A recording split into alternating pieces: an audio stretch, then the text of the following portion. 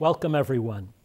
I'm going to speak tonight about the major themes of my book, which is the depletion or disappearance of the world's vital resources, the resources we depend upon to support our modern industrial civilization, and about the scramble to secure what's left in the world of those resources, and the human and environmental consequences of that scramble.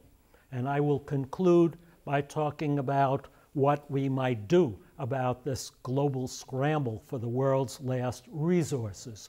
That's the overall theme of my talk. But I want to try to demonstrate that all of these themes are part of a larger picture that is engulfing the world at this time. That the depletion of easy resources, the race for what's left, are part of a bigger picture, which in turn is responsible for a lot of what we're seeing in the world today. Of course, you all know that it's hot.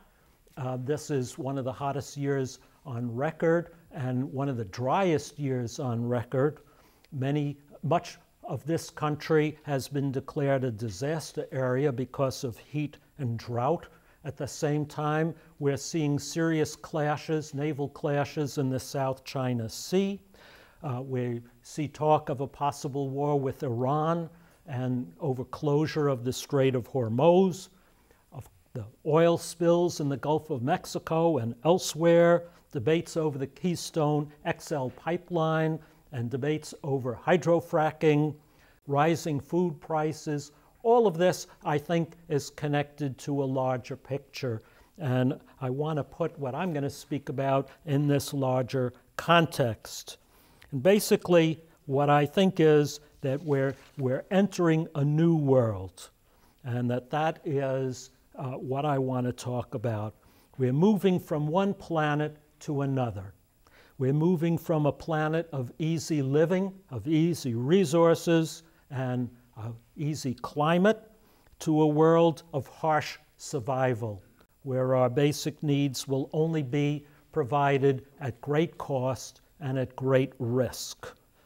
And to a great degree, I've been influenced by my friend and somebody I admire a great deal, Bill McKibben. He's written a book called Earth with 2 A's. He says we have to spell the planet Earth differently because it's changing so rapidly. He speaks, of course, about the impact of climate change, but I speak about the other side of the equation.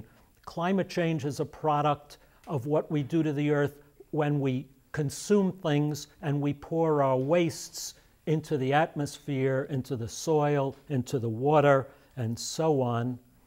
What my book, The Race for What's Left, is about the extraction and consumption of resources. But the two, I think, are part of a whole.